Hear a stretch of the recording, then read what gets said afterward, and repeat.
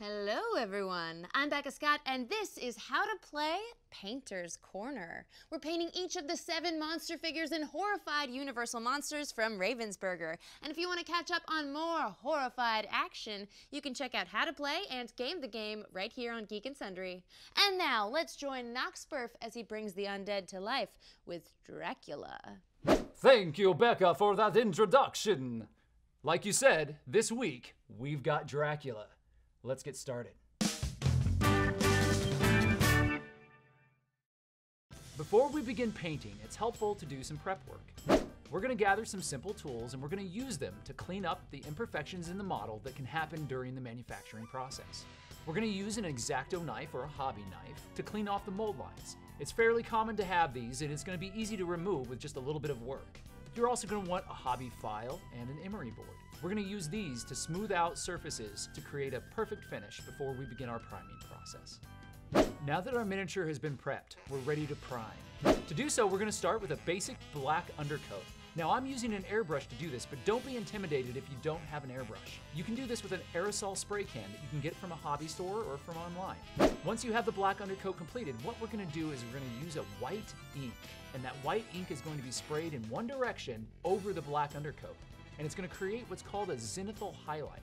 And what that's going to do is it's going to simulate light and shadow, depth and nuance on our miniature. With Dracula's base coat, we're going to be using a thick, rich red. Now this is going to be a glaze, and that glaze is going to allow the zenithal highlights to come through.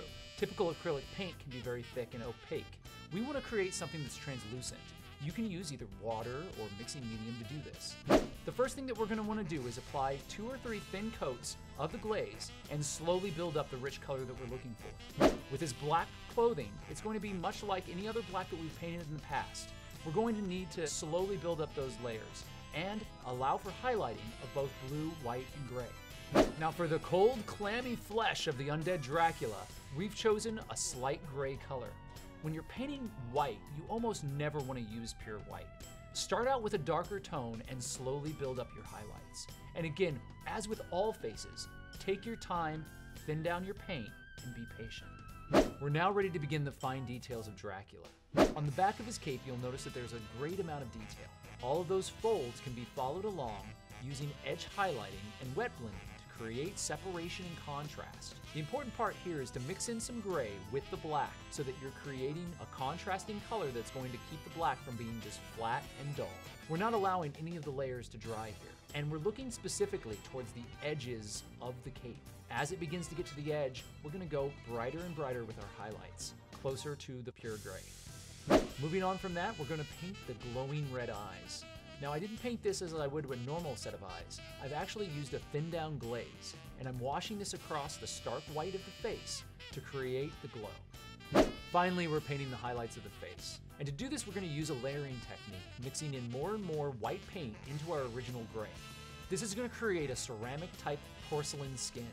Once it's done, Dracula is going to be ready for the gaming table. And that is Dracula, everyone. If you enjoyed this video, we'll be painting the rest of these monsters right here on Geek and Sundry.